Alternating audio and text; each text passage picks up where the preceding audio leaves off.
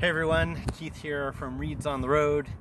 We are in American Fork, Utah, and we are in front of the Mount Timpanogos temple. It's absolutely beautiful. It was the 49th temple to be dedicated. It was dedicated in 1996 by President Gordon B. Hinckley.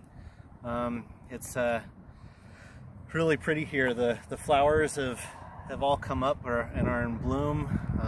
I think they've officially decided the winter's over, and the grounds are absolutely just really nice and peaceful. It's been really interesting. We've been here on the grounds for probably about an hour since we got here, and it's been neat watching the people, lots of people that have come up, that have sat here, that have looked up at the temple and have enjoyed the spirit and the feeling on these grounds. You know, it's definitely something I would encourage anybody to do, just to be able to take a break away from all the hustle and bustle and the craziness that's going on, to sit on the grounds and to enjoy, you know, the spirit and the things that have been provided for us. And so thank you for continuing to watch us, and we'll see you on the road.